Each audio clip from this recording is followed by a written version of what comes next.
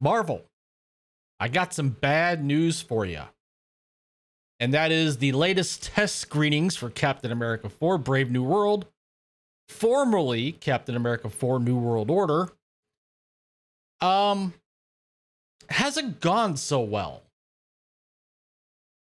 So, got a couple different articles here. One is from That Park Place. Check him out, John F. Trent. Check out his work. Be an excellent job over there at That Park Place. The other article is from comicbookmovie.com and Mark Cassidy. Be sure to check these guys out. But here we go. Captain America Brave New World reportedly awful after test screening. Uh-oh. I mean, this movie just went through a bunch of reshoots. In fact, they practically reshot the entire movie because the first round of test screenings were awful. Evidently, it didn't get much better on the second go-around. Rumor claims that Marvel Studios' upcoming film, Captain America Brave New World, is quote-unquote awful following recent test screenings. The rumor comes from Scooper My Time to Shine Hello on X. He wrote, just heard back from like 3 people who went to see Captain America Brave New World test screening and oof, movie sounds awful. That's not a good sign with these big budget movies that they keep putting out with budgets of $200 million and then doing reshoots and upping the budget, not to mention marketing. These movies don't have a chance to make money, especially with people not going to movies like they used to pre-pandemic. I mean, the budgets for these movies need to be somewhere, in my opinion, around $100 million. That's my opinion. You can agree with me on that, disagree with me on that in the comment section down below. Oh, and by the way, if you would please, just as an aside, a couple things you can do to support the channel. If you would, please give me a thumbs up, smash that like button. That helps let YouTube know that, hey, we're interested in this content, which I hope you guys are. The second thing you can do is, if you haven't subscribed yet, hit that subscribe button and hit that notification bell so you don't miss a video. So, back to the show.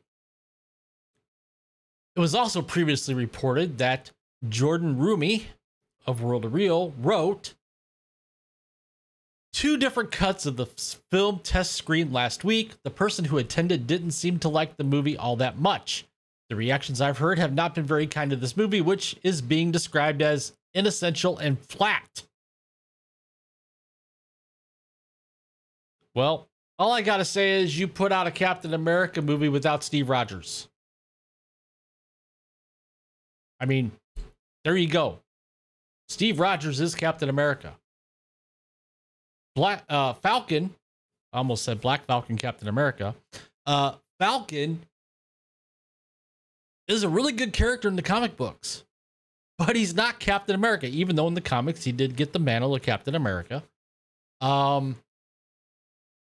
opinion in all this is they were setting this up for Bucky to take the mantle of Captain America. And for those of you that watched Avengers Endgame, the end of the movie, it all looked like it was going to be Bucky getting the shield and getting the rub, so to speak, from Cap to say, hey, it's your turn, take the mantle. But instead they had to do that little plot twist and give it to Sam Wilson instead. So now you have Captain America 4 without Steve Rogers, Captain America. It's kind of like, I don't know, Peter Parker is Spider-Man and Miles Morales is Miles Morales. Kind of the same thing. Steve Rogers is Captain America. Sam Wilson is the Falcon. The test screening appears to have taken place following significant reshoots for the film that were initially rumored to last anywhere between 3 months and 22 days. I would have flipped those 2 numbers in the article, but that's just a little nitpick. It was initially reported by Scooper Daniel RPK that or via Marvel Film News in January that the film would undergo reshoots from May until August. And apparently those reshoots haven't made the movie any better.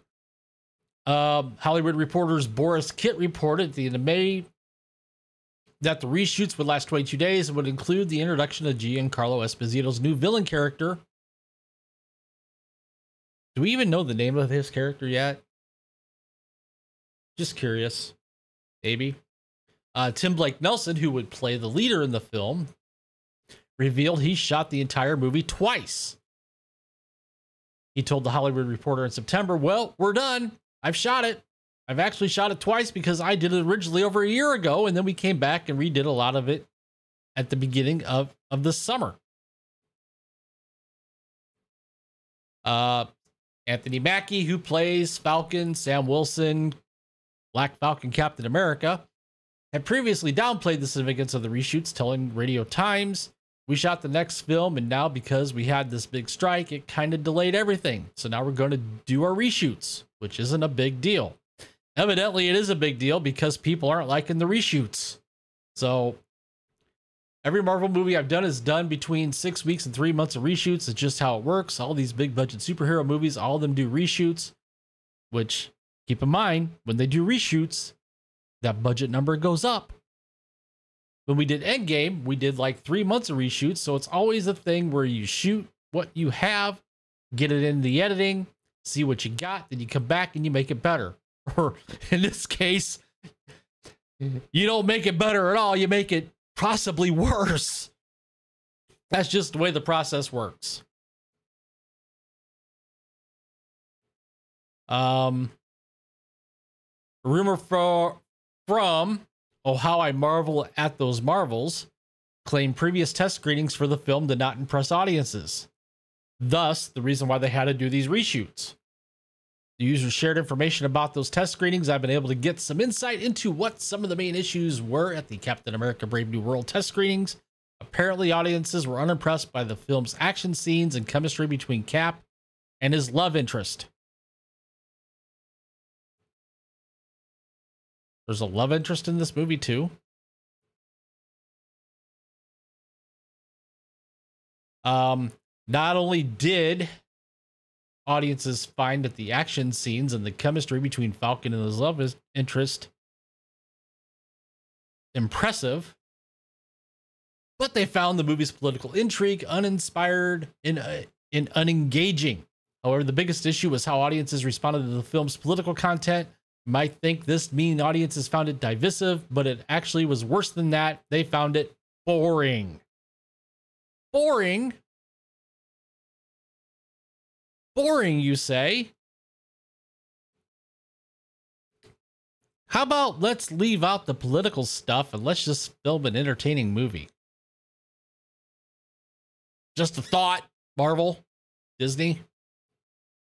I'm told the overall feel was that the political material was uninspired and unengaging, that audiences found it lacked nuance, was overly expository, and really slowed the movie down. I'm also told that while the 3 sequences that will be removed were a big part of the problem.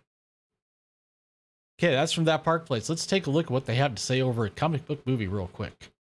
Additional photography took over a 4-month period, May through August. Marvel enlisting Moon Knight writer Matthew Orton to pen new scenes and material for the film. Reshoots are the norm. We've already gone over that. But a significant period of the AP led to speculation that the studio must be making some major changes to the story. Doesn't really get too much in here as far as the detail of the reshoots. But some of the comments over here, let's go back over here real quick. Comments over at comicbookmovie.com. No interest in Captain Falcon.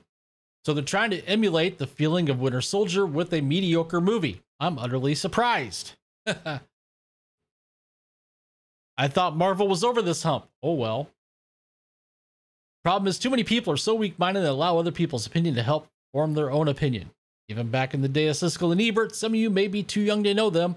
I'm not too young to know them. I actually like Siskel and Ebert.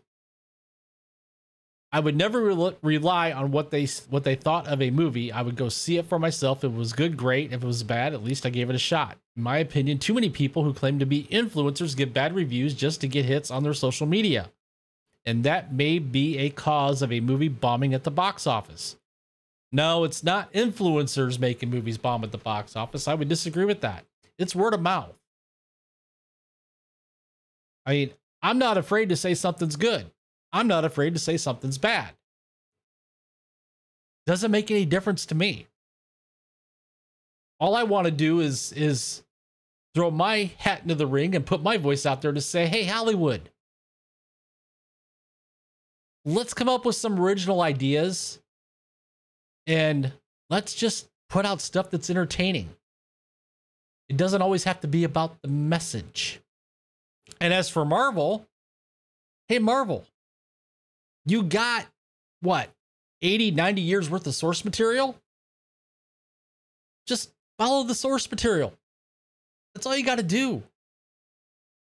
You don't have to reinvent the wheel. You don't have to make these movies for the modern audience.